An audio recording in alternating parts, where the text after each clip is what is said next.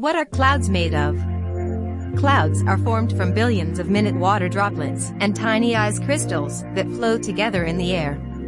Each of the droplets in a cloud is about 100 times smaller than a raindrop.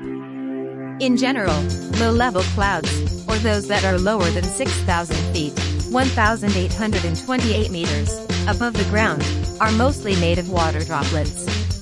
However, in cold weather, they can also contain small snow and ice crystals. Mid-level clouds, or those between 6,000 and 20,000 feet, 1,828 and 6,096 meters, are composed of water droplets during the summer months, but have a high concentration of ice crystals during winter. High-level clouds, above 20,000 feet, are largely made of ice crystals. In addition to carrying water and ice crystals, many clouds contain small quantities of solid particles such as smoke and dust.